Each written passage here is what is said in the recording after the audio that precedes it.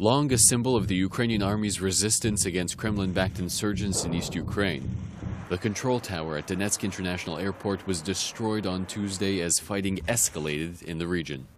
The destruction of the tower came amid waves of attacks on the hotly contested airport, which saw Ukrainian forces lose ground but refuse insurgent ultimatums to surrender the territory.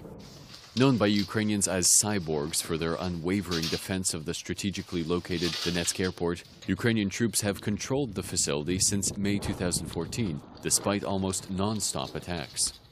Ukrainian Prime Minister Arseniy Yatsenyuk blamed Russia directly for the latest escalation, accusing the Kremlin of sending troops and heavy weapons to bolster the insurgency in East Ukraine.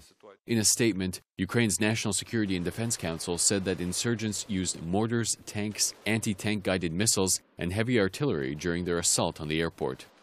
In response to the increase in hostilities from Russian-backed insurgents over the past week, NATO's top military commander said Tuesday that the military alliance is looking at beefing up its exercises in the Baltic Sea region. Yes, there has been an uptick, a fairly important uptick in the fighting across the last couple of days.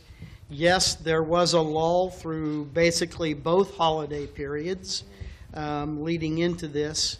But what there was not a lull during those periods was in the continued resupply, the continued training, and the continued organization of the forces east of the line of contact. And so those continue to provide a concern and something that we have to be thinking about.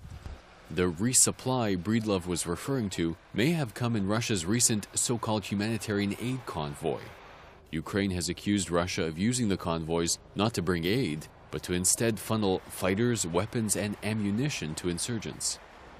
In Donetsk, Chief Monitor for the OSCE says his group has also noticed an increase in insurgent aggression. I can confirm that we have noted an increase in incidents over the past 10 days, and that is an increase compared to the weeks before where there was relative silence in the area.